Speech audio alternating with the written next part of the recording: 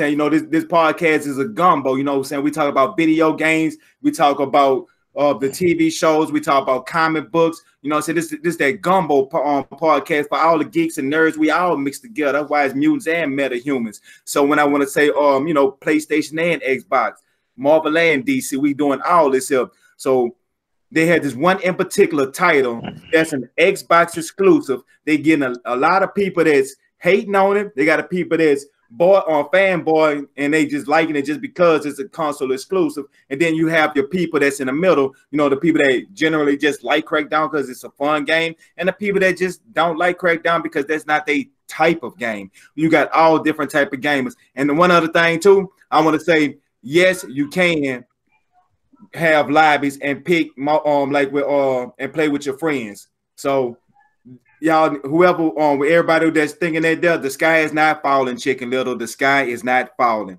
So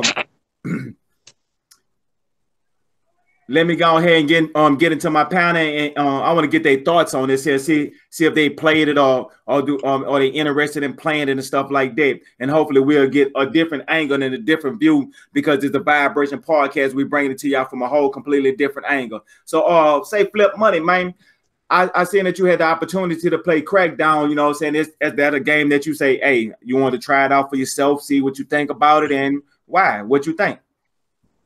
I mean, I had played it the last few Crackdown games that came out in the past or whatever. But I mean, me playing it, I like it for just what it is, man.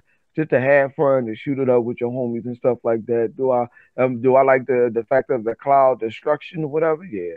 The game was pretty cool, whatever. Now, the only thing about it that I don't like about this game is I was getting the business handed to. They was lighting me up. They was double teaming me like I don't know what. I was in there on my own, a lonely soldier. I felt like I was playing GTA again and stuff. No one to help me and stuff. You know, other than that, the game was good, man. I mean, you know, most people who talk bad about the game, let's keep it honest. People who talk bad about games that they can't have or whatever, they mad because it's not on their platform of choice. When they can just easily, if you can afford it, you can just easily go out there and buy the Xbox, PlayStation, whatever, and go ahead and rock out with it instead of just talking bad about it.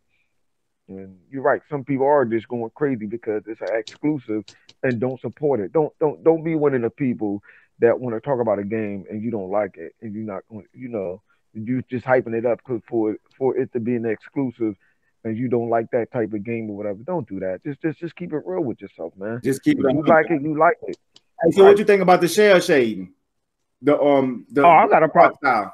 So, it's a comic book game. Like, come on. Like, it's always been what it's supposed to be, like a comic book, whatever. So, I mean, I don't have a problem with it. I always say, with most games that's out there, whatever.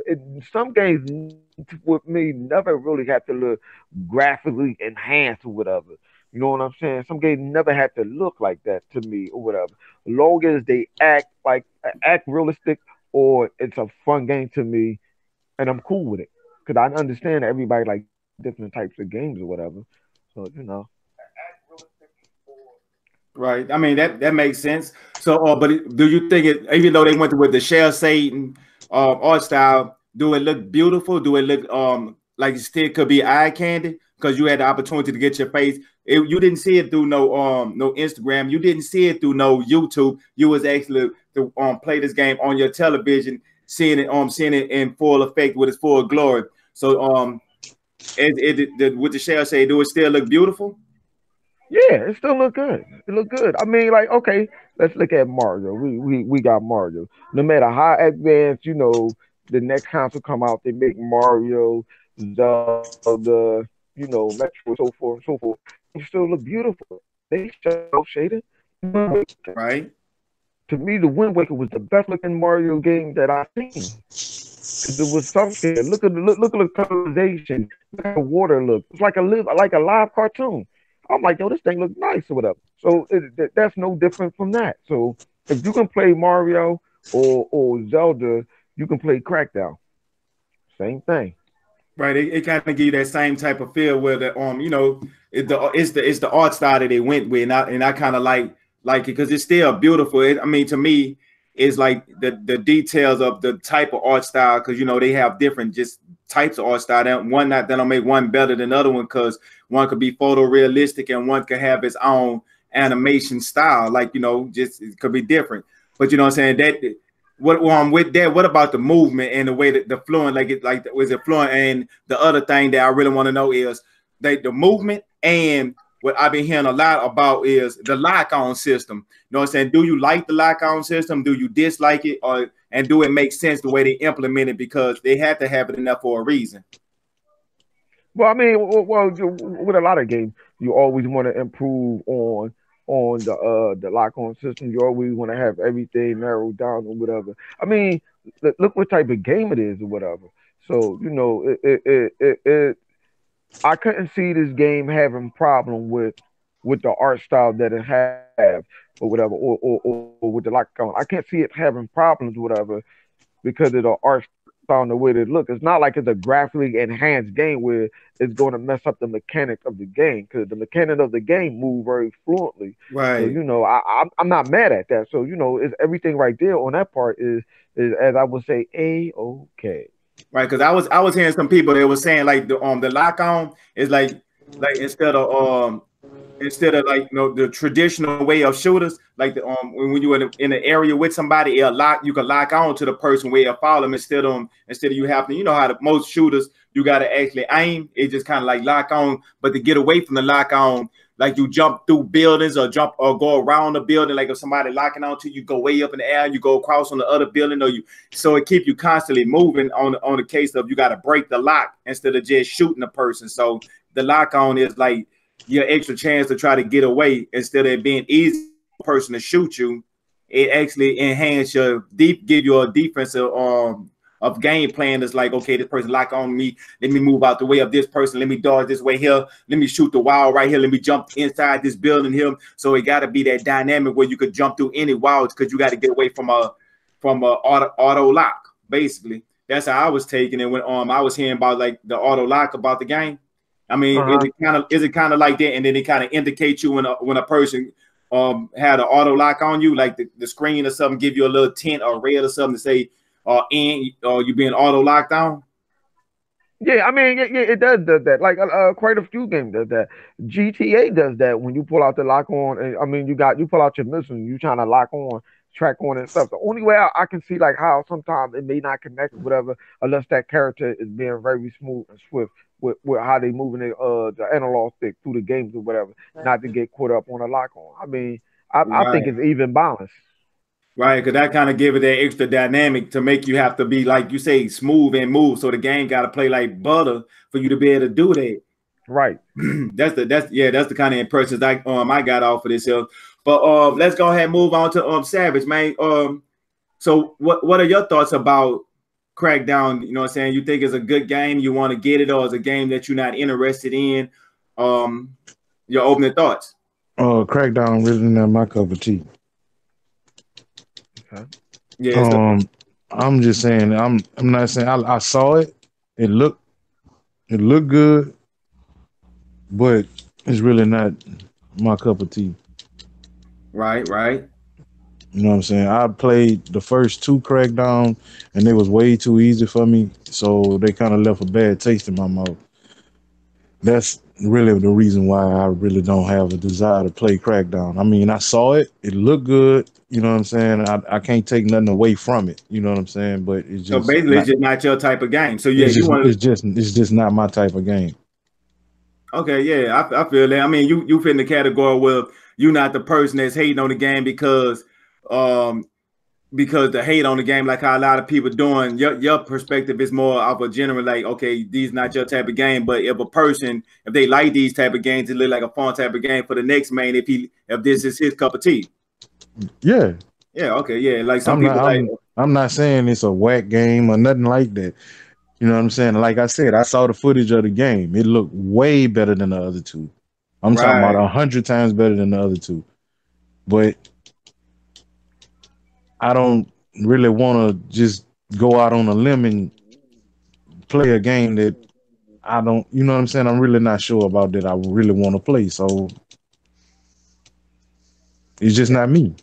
I feel that, So man. I could respect that because you know they just that's exactly how a gamer answer a question about a game that he don't like. That like some people don't like RPGs, and if they see a RPG that look like a good RPG, they're not gonna hate on it because they don't like RPGs. They're gonna say, "Oh, that's not my type of game."